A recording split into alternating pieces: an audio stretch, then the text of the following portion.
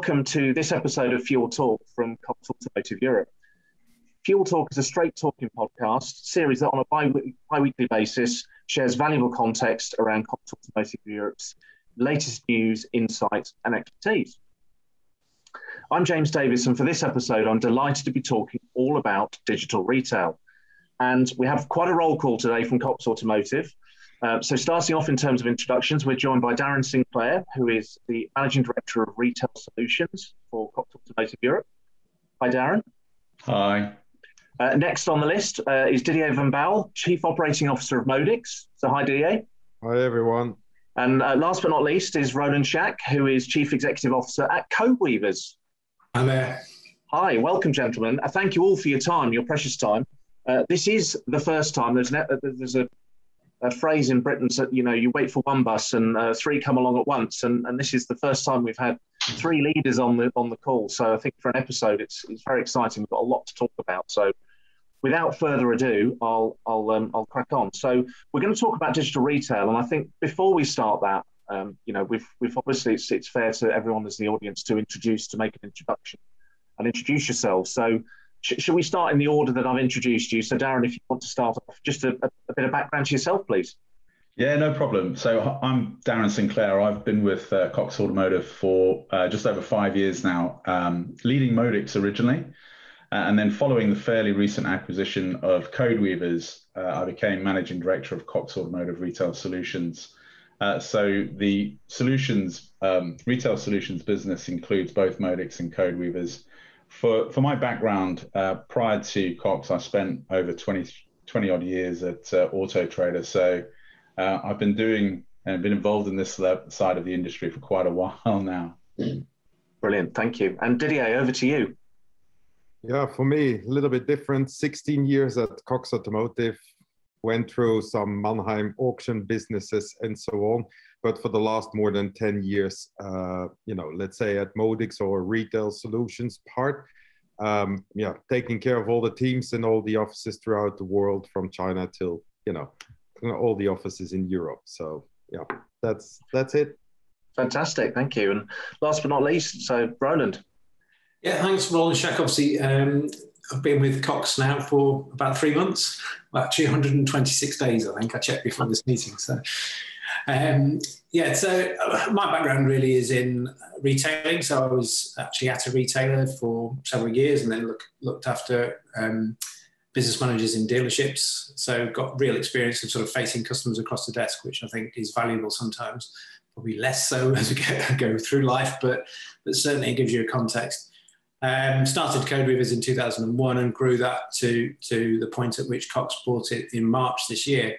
And throughout that experience, we've been working on really what we started with was finance, but that is part of the digital retailing journey, and we've been working on that ever since. Yeah, fantastic. And we're going to come on and talk about Modix and Codeweavers independently, so that'll be great to pick up on later. And certainly, you know, maybe a newbie, but certainly not in terms of the industry, as you say, which is really important. And you look across Cox Automotive, and that's a trend that's key across the business, which is great to see, certainly on this call too. So Darren, coming to you first then, digital retail, there's been a lot of talk about it. There's a lot in the press. There's a lot of talk about it in terms of the pandemic. Should we start off just by talking about what exactly is digital retail? What do we define it as? Yeah, so really good question. I think one thing I'd say to start with, though, is the pandemic's has created an acceleration of the speed of change across digital retail, with many businesses having to transition from traditional sales towards digital retailing. I think that speed has caused some confusion within the market on what certain terms would mean. And that's something we've worked to clarify within Cox. So, for example, we would say that e-commerce is a pure play digital business that relies on digital channels entirely for the transaction of goods and services. Digital retailing actually has both physical and digital channels, as the operations are not fully managed through that digital channel. And that means, although a client can buy a car online, there could be transactions and operations that are managed offline. And this is where we start to refer to the customer journey as being either multi-channel or omni-channel. So multi-channel simply means that the journey is not connected. So if a customer or consumer decides at any point to continue the journey offline, the retailer may not have the technological or operational integrations necessary to bring that journey to completion. So simple terms, if you start your journey online and then you take it offline, it's very difficult for that retailer to really understand where you are. You possibly end up in having to replicate the journey you've been on to date when you get to the retailer. Omnichannel, on the other hand, though, that just means the journey's connected and integrated. So the retailer has all of the info customers have entered online with a view of any actions completed, and they'll be able to support the customer journey to completion from any of the business touch points, online or offline. I hope that helps. Yeah, no, it does, definitely. Because I mean, coming to you, Didier, I think quite often in the same breath, you hear people talk about e-commerce and digital retail, and to Darren's point about how much of that transaction is you know, and where it's conducted. How does that fit in terms of your world then? So is that something is that a frustration that you and the team are encountering as well? I mean, it's very well said, James, that you know, e-commerce and digital retail are absolutely not the same thing. They're closely linked to each other.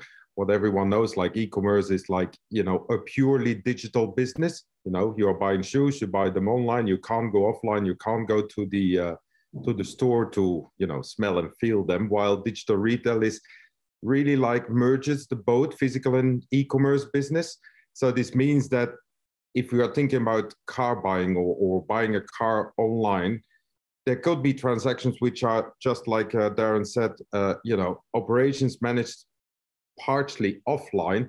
And so good automotive retailing turns every team member of a dealership, you know, into a digital retail agent. So they provide in-person assistance to all customers, but they also offer the help to the consumers who began shopping their dealer's website, on the dealer's website, and who use the dealer's online tools to move through the purchasing process to serve the customer better.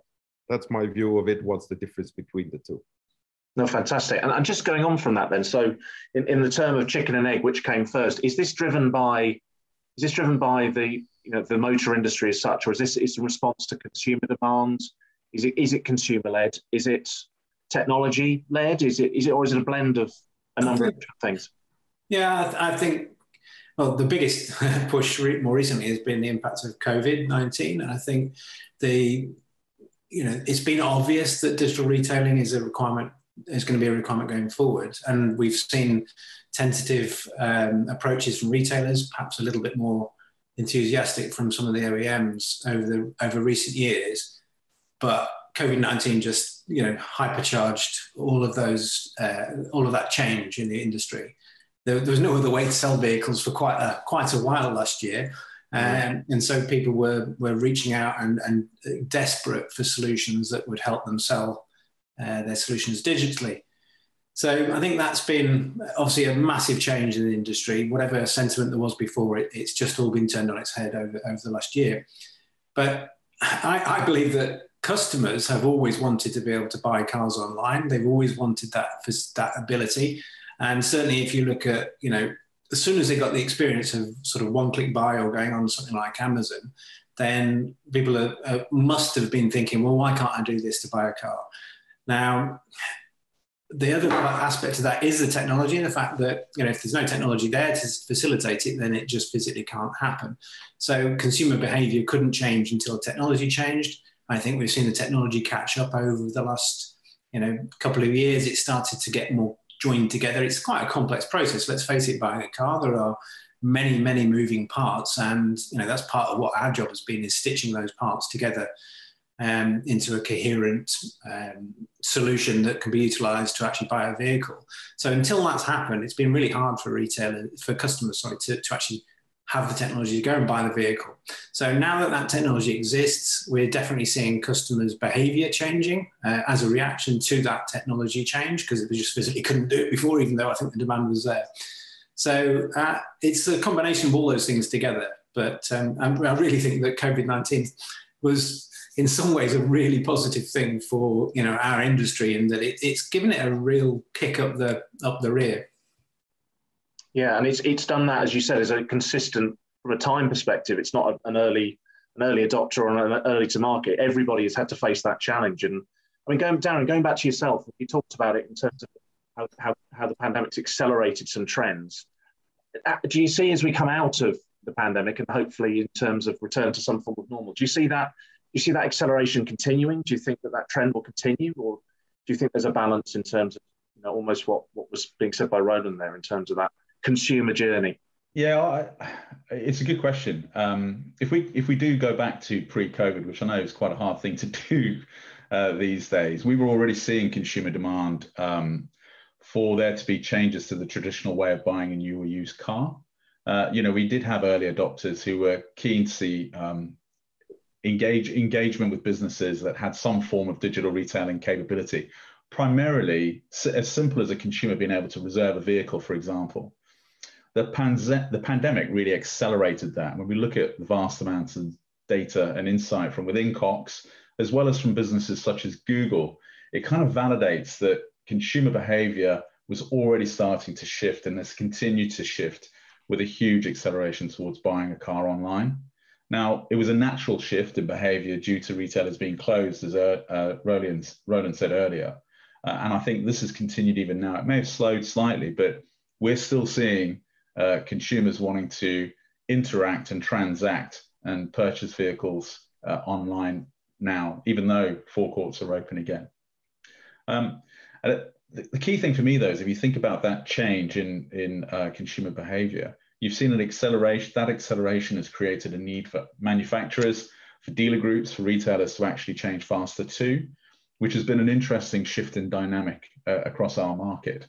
Some, particularly a few dealer groups, they were already well on the way towards digital retailing pre-pandemic. They'd started to invest heavily in that area. And I would say they held an early advantage. Manufacturers who've been fairly slow, shall I say, to react, they also grasp the need for change. And yet we're seeing more of that change come through and beginning to wash out new cars, some new car models only being available to buy online, for example. And then I think back to Roland's point around technology, we've seen some technological changes. They create better omni-channel solutions for consumers. So it just makes that whole car buying journey more seamless, easier, and therefore more attractive. And that further shifts this increase in demand from a consumer point of view. So if I try and summarize that, I would just say, you know, that also takes out some of the key pain points from the more traditional purchasing process, things like negotiating the deal, which we know consumers find a challenge with, both in terms of the process and the time it takes, the paperwork, et cetera, et cetera. But if I summarize, for me, we've seen a huge shift in demand.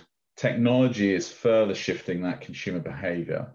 And that, I think, are the things that have in part driven this increase in consumer behavior and demand. Yeah, no, that's great, very interesting. And just before I move on then, so having all of you on the call is always great. And I love to understand, as the audience do, about different markets and how things behave in different markets. So Darren, in terms of, because of your view clearly on the European perspective, pan-European perspective, but also with Cox Automotive in the States and other continents around the world, is this a trend we're seeing across the globe, or are certain markets, certain cultures of consumer at different stages of that journey, would you say? Yeah, I think if you put it simply, you know, we support clients globally, and it's definitely a trend that we're seeing across the board. There are some markets that are engaging with digital retail and digital retailing tools faster. So if you look at just Europe as a small view of that, our view would be that a complete digital retailing capability, the demand for that's going to be really high in the UK, probably higher than in some of our other European markets. And that's, you know, the maturity of that market for finance calculators, finance applications, integrated solutions with lenders, probably slightly more limited. So you're seeing the demand is growing, but they're probably a little bit further behind in terms of capability. And then you kind of look across the water to the US, and they're actually, I would say, further ahead of us. So they've been playing in this digital retail field for a lot longer, and therefore there's more consumer interest, there's more retailer and dealer interest, and it's certainly, they've got better traction and moving slightly quicker. So it's a global trend, but markets are moving at different speeds at the moment. Yeah, fantastic. Okay, so obviously we've got two leaders of specific businesses that provide tools, as you've quite rightly talked about pain points, Darren. Didier, coming to you first, and obviously retailers need all of these tools to facilitate, of which Modix is a best-in-class leader of providing those.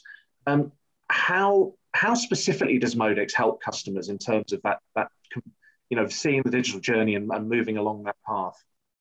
So the view of Modix, onto these changes is that the digital retail model allows car buyers to decide how they want to purchase a vehicle. I think that's one of the most important parts. And so basically it's choosing a blend of digital tools and channels that help drive consumers' confidence, because that's one of the important parts if you are buying a car online, is the confidence that this is the right car and the right product and so on. And so it directs the car buyer through the purchase funnel towards completing the transaction. So basically, Modix is providing the dealers with those tools around this confidence and to drive them into that sales funnel, such as digital advertising solutions right at the start. Think about Google results there. 91% of the people looking for a car start online, which is growing each year, of course. And then, once they are in the, let's call it the internet, looking for a car, that's where we try to catch them immediately.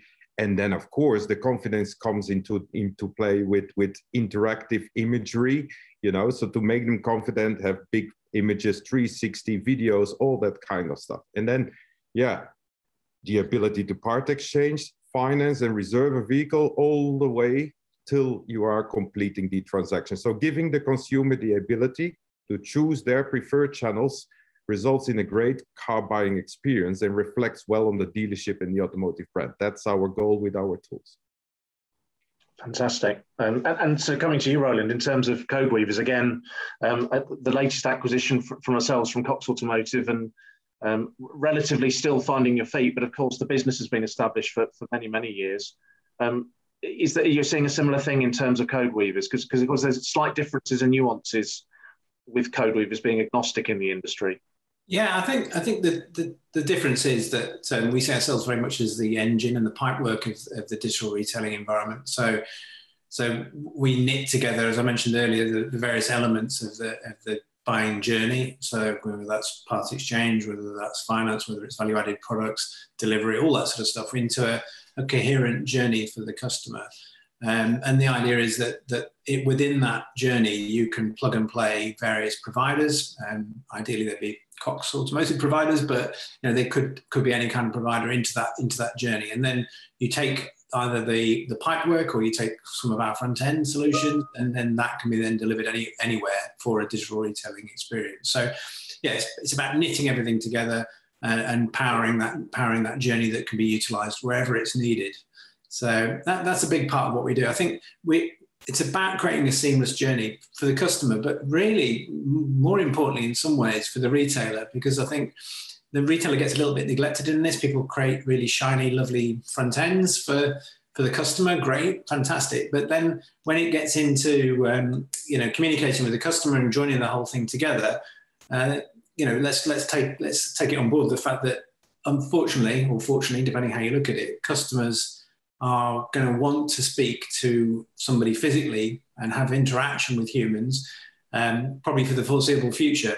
So when I was at Virgin Cars, they moved offices 7 times because they didn't think that anyone would actually want to speak to them because they had a fantastic digital retailing solution. Well, in reality, yes, there are some people that much prefer not to speak to anyone, but the majority of people want the comfort, and there are nuances with the buying journey that mean that they need to interact with people. So it's about knitting that human interaction together with the digital journey and all of those digital interactions. And we see that as absolutely critical in providing a single solution that can help the two-way communication really between consumers, retailers, irrespective of what channel they're in. Yeah, that's interesting. I think, as Didier said, everybody that works in the dealership has to be an ambassador for that digital retail journey, and accept that some, one customer to the next customer will be different in terms of how much they want to interact in those stages of the journey. So yeah, no, that's really interesting, and a great analogy in terms of the pipework. I like that. So that's clear in my head. So I'm sure it makes it clear for everybody.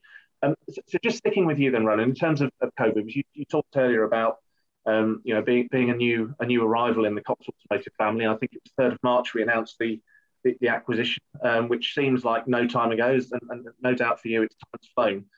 How, if you can share with us, how are things progressing in terms of the work that you're doing with Cox Automotive and your clients? How are you seeing it unfolding in the coming months?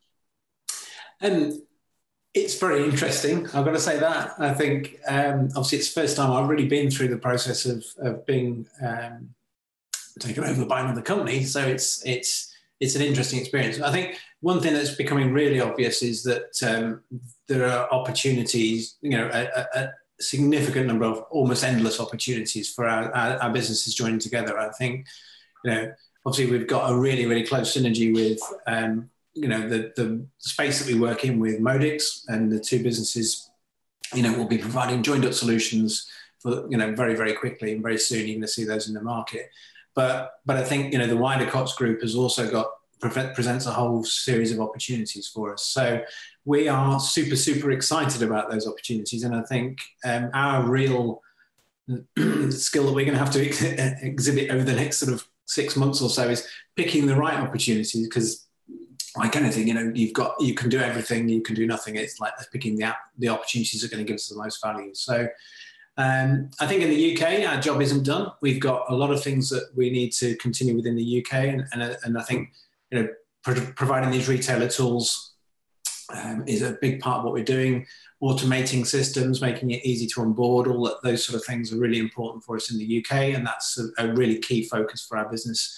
But obviously, one of the key advantages of working with Modix and with the wider Cox Group is that we can now start to look at how we transition and take our services and the skill and expertise that we've gained in the UK, and seeing what of that is applicable in other markets throughout Europe. So, we're probably going to focus on the larger markets initially, but certainly we want to test and see what do we need to do in order to adapt our platform to really add value in those markets. So that's going to be a key driver for us going forward. No, brilliant. And as we said earlier, that agnostic nature, I think that's important to get across. I was talking to a customer and explaining that. And I think sometimes, people think, in terms of that Cox Automotive family, and as you said, from a perspective of you're now looking at markets as far away as China, that benefit that Cox Automotive has being a global business, as you said, Roland, you can scale into that and, as you say, harmonise with other products and services and brands that we have in the. I think it's, for me, it's a really super exciting thing, because everyone looks at digital retail. If you actually look at it in its essence, it looks very simple. It's like you present a vehicle to a customer, you do all the bits you need to do. The customer says yes, and you do the paperwork you need to do to get the thing sold. Great, okay. But there's a whole series of things that happen both either end of that process, so getting the vehicles in, getting the parts exchanges out, all that sort of stuff is core to what Cox do.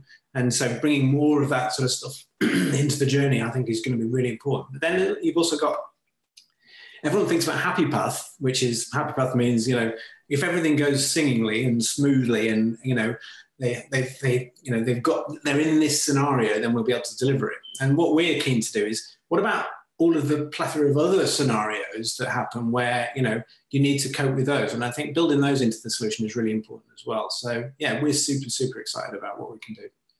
No, brilliant. It certainly sounds it. And I'm mindful of time, as always with these. It just flies past when we start talking about the industry and about brands and what's happening. But I think in terms of time allowing, just the final word, Darren, I'd love to give to you, please. We've obviously got two great leaders that lead brands that sit within Cox Automotive and your remit. In terms of that, different markets are all on the digital retail journey, but moving at slightly different paces. What's your view in terms of either from a Cox Automotive perspective or indeed the wider market in terms of innovations? Are there other stages to come on this journey that you can see that we're going to be facing with our customers? For sure. Nothing stands still. That's the one thing that's a constant these days. And if you think about the market dynamics we're operating in, we've just got a number of variables that are continuing to drive change. You've got the EV volumes and the growth in the market penetration of electric vehicles. What's that going to do to our retailers? we've got stock availability that's a live challenge here today, not only within the UK but across the globe, really driven by other challenges. The chip shortage is an example. You've got market disruptors, you've got new retail models coming in, Kazoo and the likes entering this space. You've got OEMs and a talk of an agency model. You've got consumer demand ultimately that's really driving change and consumer behavior moving forward. For me, in simple terms, it's about really narrowing down and creating that seamless digital retail journey for vehicles. No further thinking about new or used, it's vehicles, simple as that. And I think that's the thing that we should really be focused in on. How do we make that as seamless as possible for a consumer so that they can search for, find, finance, buy, subscribe to, rent any kind of vehicle that they wish. And if we can make that really seamless, really easy, then I think we're going to win. So that's the focus for us, I would say. Fantastic. Well, that's a great summary. Lots, as you say, I think all of you have said in your own relevant pieces that there's a lot of change, but a lot of exciting times ahead, and wish you and the teams all the luck in terms of that. So, gents, all it leaves me to say is thank you so much for your time. I know it's incredibly precious. So, Darren, Didier, and Roland, thank you so much for your time and your insights. And to our audience, we hope you found the content useful as ever. If it's interesting and valuable, give us a like or a thumbs up. It helps other people find the content. And if there's anything else you'd like us to focus on, I'd probably say no more than 3 people, please, to interview. But it's been gone remarkably well. But if you'd like us to focus on anything in the future, so please drop us a message through social media. We're Cox Automotive Europe are on Facebook, LinkedIn, YouTube, so you won't struggle to find us. And thank you for tuning into Fuel Talk, and stay safe.